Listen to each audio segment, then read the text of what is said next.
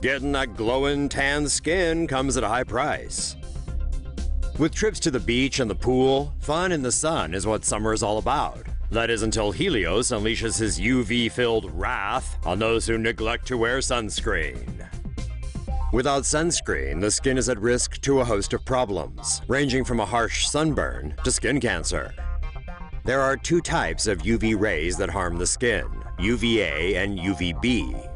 UVA rays cause skin to age. They penetrate deep into the dermis, where they damage collagen that makes skin elastic and smooth, resulting in wrinkles. UVA rays also indirectly damage DNA. They generate free radicals, such as reactive oxygen species, which in turn cause DNA mutations. UVB rays directly damage DNA and cause sunburn. Damaged skin cells trigger an inflammatory response, which is the source of the sunburn's redness. Cells beyond repair die off, causing the sunburn to peel. In cells that don't die, unrepaired DNA damage caused by UVA or UVB rays can accumulate and lead to skin cancer. Sunscreen protects the skin from UVA and UVB rays. It contains UV filters, which form a protective barrier over the skin by either absorbing or reflecting UV rays. To increase its ability to block UV rays, researchers are currently working on adding antioxidants to sunscreen. Say no to safe spaces on YouTube. Support TomoNews at patreon.com/TomoNews. Keep watching to see real damage caused by UV rays. Sunburned kids hospitalized after daycare forgets sunscreen. An Oklahoma mother is filing a police report against a children's daycare center after her kids received severe sunburns following a day at a local miniature water park. Employees of Happiness is a Learning Center, a daycare in Veneta, Oklahoma, took the children to a splash pad but didn't bring sunscreen. The heat index that day neared 118 degrees Fahrenheit, the family claimed. The mother picked the boys up at 5 p.m. and she says they were clearly sunburned. According to the mother, daycare employees actually made fun of the boys when they saw their condition and said the oldest kid was being a baby and crying about it. The brothers were taken to 3 different area hospitals over the weekend as their symptoms grew more intense. The kids were eventually airlifted to a children's hospital in Texas. Connor, the oldest, suffered 3rd-degree burns, while brother Trey had 2nd-degree burns. Happiness is a Learning Center is now under investigation by the Department of Homeland Security and by Veneta Police. Runner gets herself a really nice, juicy leg tan. A long-distance runner in the UK got a bit more than she bargained for after running a brutal 69-mile marathon in the hot, baking sun. Mother Julie Nisbet was participating in a coast-to-coast run between Carlisle and Newcastle along Hadrian's Wall in an event titled The Wall. Nisbet says she put on sunscreen before the race, but didn't reapply during the run. Unfortunately for her, running for 21 hours in temperatures hovering around 30 degrees Celsius under a blazing sun probably wasn't the best thing for her mayonnaise-colored skin.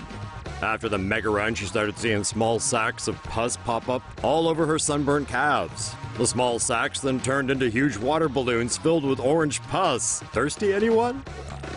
The 11-time marathon runner is now chilling and recovering at home, but says she plans to run again. Mom shares shocking selfie of her skin cancer treatment. A picture of a woman showing her face covered in bloody scars and blisters has been shared over 50,000 times since it was posted on Facebook last month. 27-year-old Tawny Willoughby bravely shared a shocking selfie of her face as a warning of the dangers of tanning beds. Willoughby confessed that she had been tanning ever since high school because her tan fades really fast. She is now battling various forms of skin cancer and is documenting her treatment as a warning to others. Wear sunscreen and get a spray tan, Willoughby said on her Facebook post. Learn from other people's mistakes. Don't let tanning prevent you from seeing your children grow up. That's my biggest fear now that I have a 2-year-old little boy of my own. Say no to safe spaces on YouTube. Support TomoNews at patreon.com/TomoNews. Study shows car side windows may not block UV rays effectively. A new study shows that while the windshields of cars may block a majority of harmful rays from vehicle drivers and passengers, side windows aren't as effective. The study, published in JAMA Ophthalmology, found that car door windows offered varying levels of protection from sun rays that are tied to cataracts and skin aging.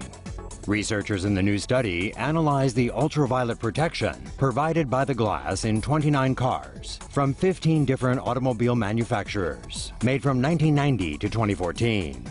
They found that while front windshields blocked an average of 96% of UVA rays, side windows only blocked 71%. UV rays account for a small portion of the sun's rays. While some are filtered by the ozones, others, UVB and UVA, are not. UVA rays are the most damaging to the human skin and can penetrate through the second layer.